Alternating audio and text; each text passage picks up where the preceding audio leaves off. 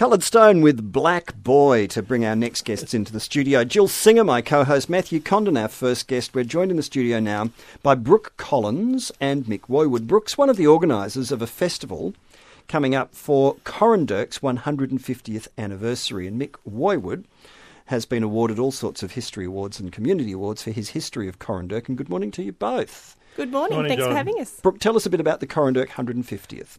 Sure. For people who don't even know what Coranderrk is. Yeah, okay. Well, from my personal perspective, I'm a Healesville girl.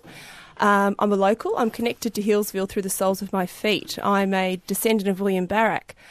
And that's when people go, oh, I know about him.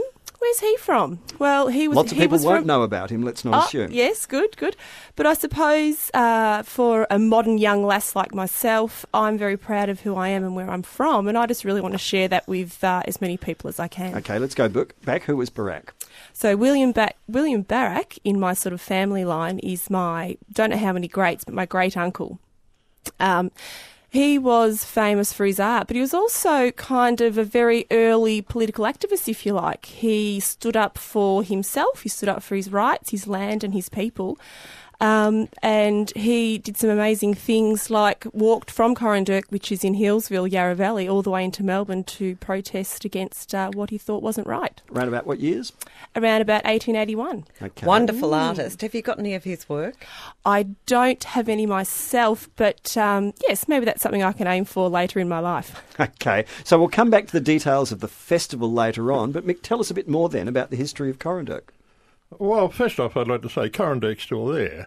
It all started almost exactly 150 years ago today, 1863.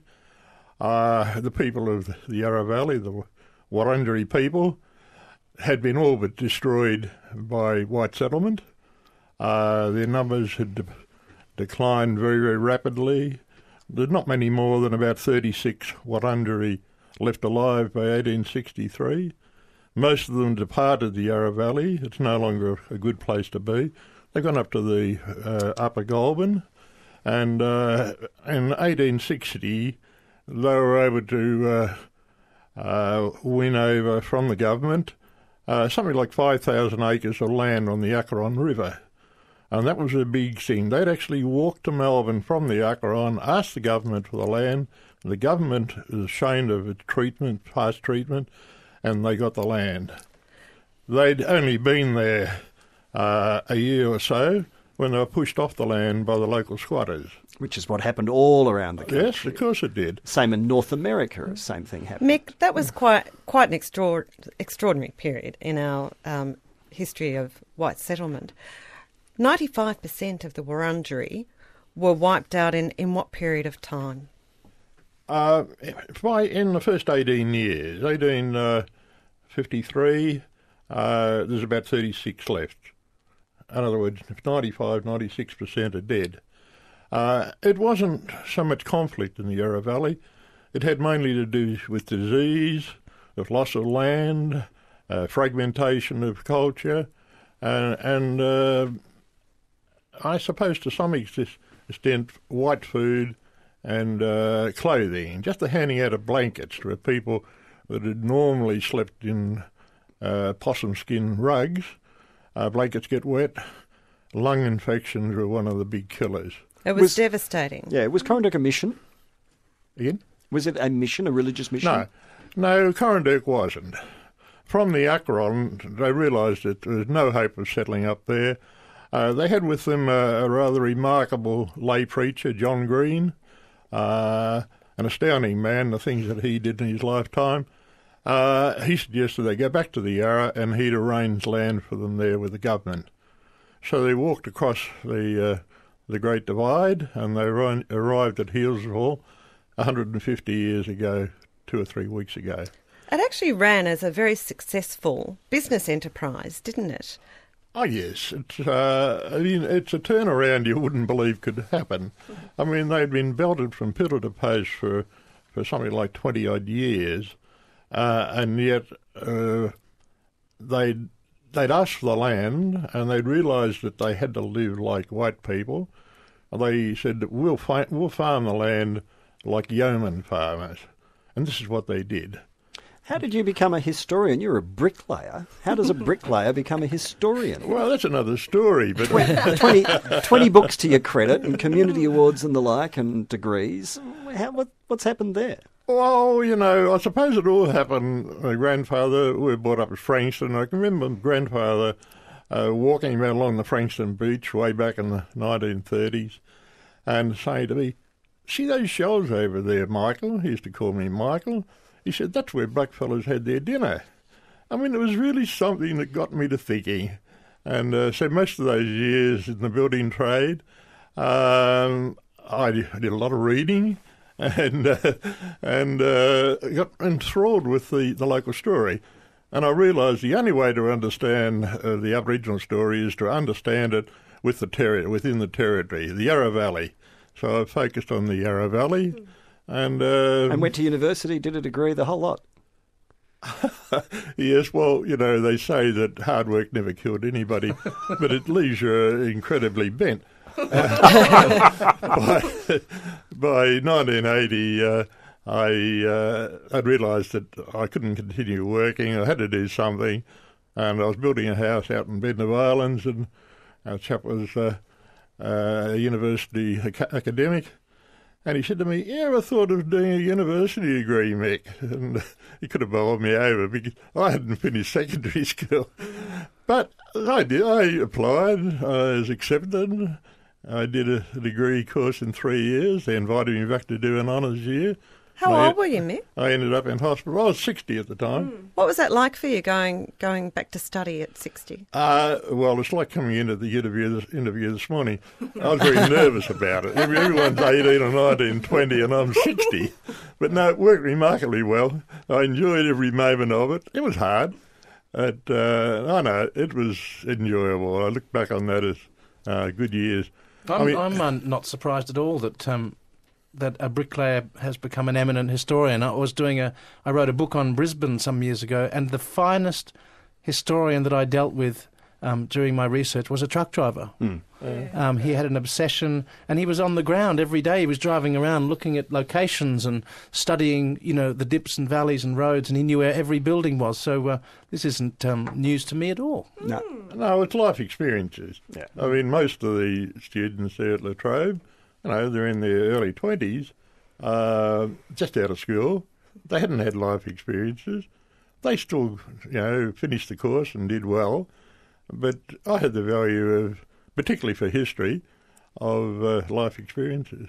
So, Brooke, take us back to the festival. When you've got a resource there, you've got a bloke who's devoted himself extraordinarily and is a legend within the community, much decorated and awarded for the research, but this is a community festival, not a historical festival. That's right. So how do you bridge that? How do you merge those two? Well, I suppose actually it probably is a little bit of a history lesson because Indigenous history isn't just for Indigenous people. We sort of forget that, I think. This history, particularly for Coranderrk, is for everybody. So for everybody in Hillsville, for everybody maybe in Warby, Jill, for everybody... Thank you. Yes, from other areas as well. So we need to also remember that the residents of Coranderrk didn't necessarily come just from Hillsville and close by. They came from far and wide. I think going back to when I was at high school and primary school, I did all my schooling in Hillsville, I really didn't hear Coranderrk mentioned much at all. So that was something, I feel quite disappointed about that now, looking back. I have a daughter in Year 10, and last year they did a whole unit on Coranderrk. So for me, I feel like that's part of the purpose why I'm doing what I'm doing. So there's Neil Murray, Kuchar Edwards, whole lot of music, whole lot of history, lots of things coming up. I confess I was quite ignorant about Coranderrk, but there was a play last year Jack Charles was in at Carlton Courthouse that we went and saw, and it moved me to tears. It was beautifully put together, and it made me feel profoundly ignorant of our own local history on this stuff. Yeah. So the more you can bring it to people's front of mind, the better, surely. Absolutely. And, my sister and I have been working really hard on this, but you know, in the same vein, we haven't been working very hard. There's been people emerging, just piping up from nowhere, from the cracks, from obscure places, whether they've actually got a connection to Coranderrk themselves or they know somebody who was there. Unfortunately, we very recently lost a very dear friend who, as a young fella, lived in the house at Coranderrk, and he only lost his life a few weeks ago. So I think Coranderrk is still very relevant today. The people of Coranderrk came from all different parts of sort of Victoria and beyond, and they work together for a common cause. And I really think that kind of underpins the whole Coranderrk story, and if we're not applying that to our lives today, well, you know, it's a pretty basic philosophy to live by. Before we move on, Brooke, you've got Wandin in there, in your name. Yeah, so I can hide behind my married name of Collins, yes, but I'm a Wandin. You're a Wandin, and there is, of course, the town of Wandin. Yes. So, and that is from your Wandin. Well, as a joke, as a teenager, I told everybody that that town was named after me, of course, as a teenager. But I don't like to be perfectly correct about why things are named the way they are. I think that ruins the story. But a very brief story is my great-grandfather. When he was born, he was a half-caste, born by a full-blood woman. In a very short story, he was thrown into the river, I think on purpose. He was dragged out of the water and then returned to his family at an older age. And he was then known as Wandoon, and I believe Wandoon has something to do with spirit in the water. Ah. But I really enjoy not being correct about that because that ruins a good conversation. It does. Anyway, Wandin is there now, and as are all those wonderful little towns, including Warby or Warburton, where I grew up in the region. Did you hear about Coranderrk when you were a young lass? No, yeah, not at all. But sort of in our history, we did the Mm. squattocracy, but not... Yeah, you did the gold rush. Yes, Yeah. absolutely. Yeah. But to locate... Aborigines were Coranderrk. people, they stood on one leg with a spear Yeah. in the corner. And That they was were it. used as motifs for our ashtrays. Yeah, That's right. that was it. It's near the Hillsville Sanctuary for people who want to go. On Yeah, sure. Saturday from 12 noon. So where do you go? You go into Healesville and then where? So you need to go along Coversation Road, and we'll have the place well signed. We realise it is slightly off the beaten track, but it will be well worth it. So if you just go into Healesville... So if you head towards Healesville, whack that into your sat-nav or into your Google Maps, whatever you use. We don't use Melways anymore, do we? No, we just know where Healesville is. But if you drive out to Healesville from the main street, will there be signs? Yes, there will. So it's actually before the main street, before you get to... So if you get to the main street, you've gone too far. Okay. And look for Barrack Lane. Barrack Lane, B-A-R-A-K. That's right. Barrack Lane, Healesville. Starting from 12 noon, there's music, there's market stalls, food and drink, but no alcohol, history, healing. What sort of healing? Well, it depends. For me, I think it's really important for people to, if they wish, come back to Coranderrk and feel pride that their ancestors really did succeed for 12 to 15 years before the good old political strategy of stuffing them over. Okay. From 12 noon through till 8 o'clock, Neil Murray and Lee Morgan, Kucha Edwards, the Deadly Award winners Young Warriors, Sebastian Jorgensen, the Aboriginal Children's Choir, Aaron Burton and Friends, the Dukes of Despair, Coloured Stones music being featured, and community fairs, market stalls, food, drink, healing, lots of things at Coranderrk Festival on Saturday in Healesville from 12 noon till 8 o'clock at night. Look, Mick, great yarn. Congratulations to you. Thanks, John. And may your work continue. Mick Woiwod, author and historian, got a Victorian Community History Award, a degree from La Trobe University at the age of 60 after a career as a bricklayer. It's a great yarn in itself. And Brooke Collins, one of the organisers, a cultural strengthening youth worker with Healesville Indigenous Community Services Association, to give Brooke her full title. And Matthew Conlon's terrific book, 3 Crooked Kings, published by University of Queensland Press. Matthew Conlon telling us the true story of what was going on in Queensland, the first of 2 books. I can't wait for the second one. Jill Singer, my co-host from RMIT University. Mick, thank you all for coming. This has been the Conversation Hour on your ABC.